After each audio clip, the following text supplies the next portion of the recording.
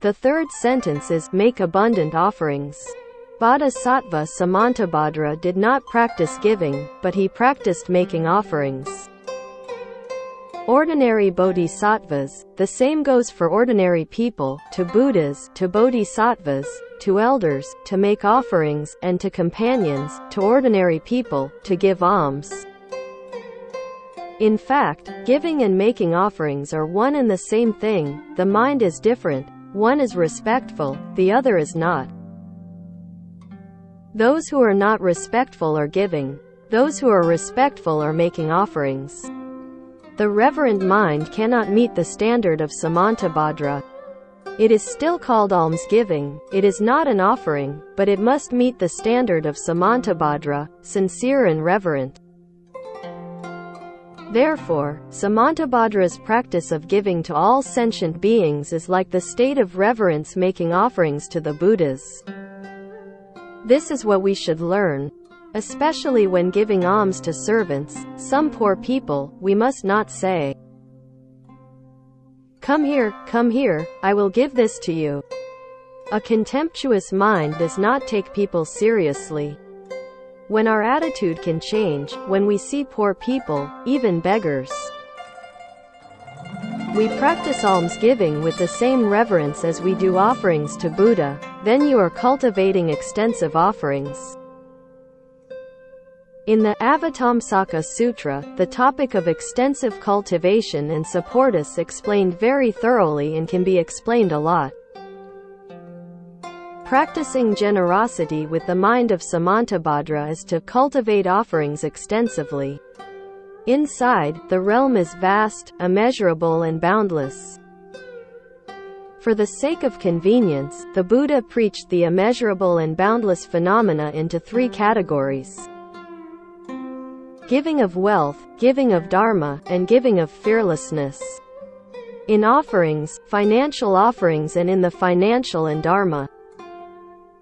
Samantabhadra Bodhisattva made a special comparison for us in Practice and Vows, comparing the excellence of merit and virtue. He said, even if you use the 7 treasures of the universe of 3,000 great chiliocosm to give alms, this is simply not something ordinary people can do. Who can have such a great wealth? All cannot be compared with giving a dharma sentence.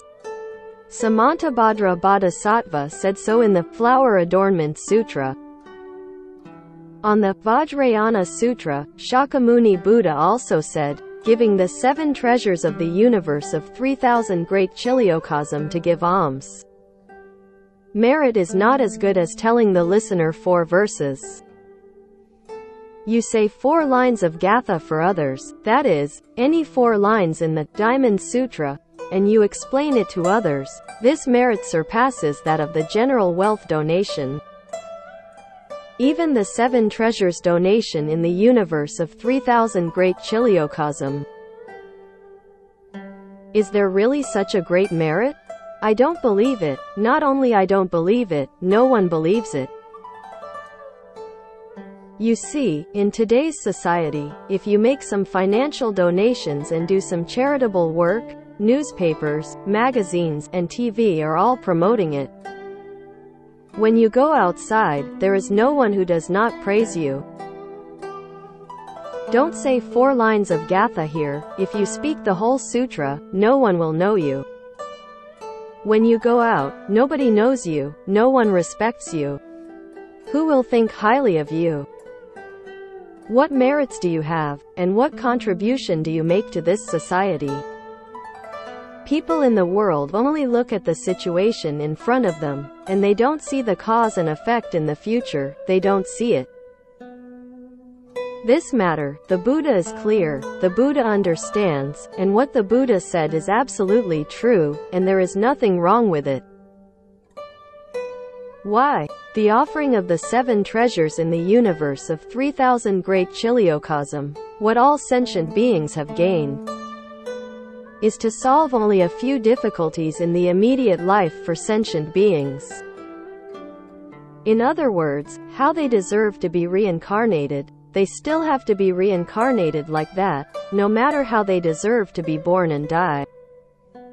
They still have to be born and die like that, not solving the problem. Can only say solving a little problem in this present material life only. He has no place to live, so you build a house for him to live in. He has no food, so you feed him, and you only solve these difficulties for him. But when you hear 4 lines of Gatha, or even a line of Buddhist scriptures, you only hear one sentence. One touches the ear, and it will be the seed of Tao forever, and this merit will never be erased.